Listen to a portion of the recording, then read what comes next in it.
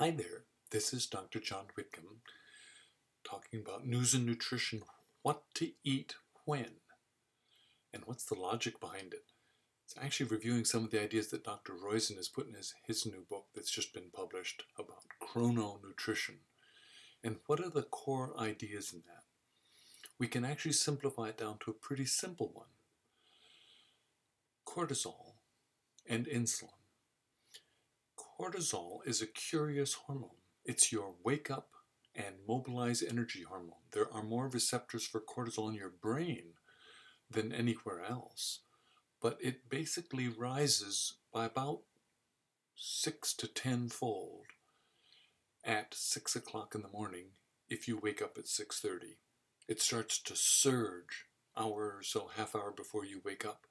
And that's what you feel when you switch daylight savings time. You can't wake up that hour early. You feel wiped out, and then an hour later you catch up. That's the phenomenon behind jet lag.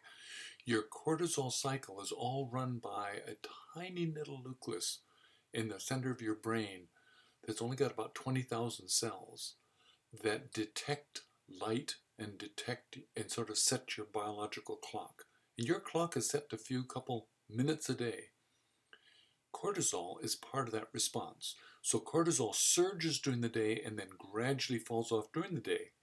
And as it falls off late at night, your cortisol is lower, so you can have more of a fever. So many kids have fevers late in the afternoon. And in the evening, you start feeling more tired, your melatonin starts rising, and you're ready to go to bed. What have we done in modern civilization? We have lights on until 10 o'clock, 11 o'clock, 1 o'clock at night.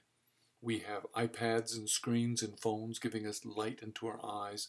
This is all very different than what we used to have before. And what's interesting is current research now that's showing that not all insulin and fat cells are the same at different times of day. In fact, there's as much as a 50% difference in the same fat cell to insulin at different times of the day. What does insulin do? Insulin tells you to lower your blood sugar. That's code word for store calories. Insulin helps you get fat. So what happens to mice when you feed them calories during the middle of their sedentary period, which in mice actually is during the day because they're night animals? When you feed animals off their cycle of their cortisol cycle, they get fat. When you feed them during their cortisol cycle, they stay skinny. What does that mean for you? That means you are designed to have a big breakfast and eat during the day when your cortisol is at peak. So eat like a king or a queen for breakfast. Eat like a prince or a princess for lunch. And eat like a pauper for supper. Much more food front-end loading, and you'll lose weight. That certainly goes along with some of the idea of compacting your calories into 10 hours, but don't compact them into the 10 hours that involve 2 o'clock in the afternoon to midnight. Try to fit them into daylight hours. So what you eat matters when. Now think about what you're eating. That's a whole separate topic. In the meantime, what will work for me? I've started eating a bigger breakfast of vegetables. I'm having roasted green beans this morning.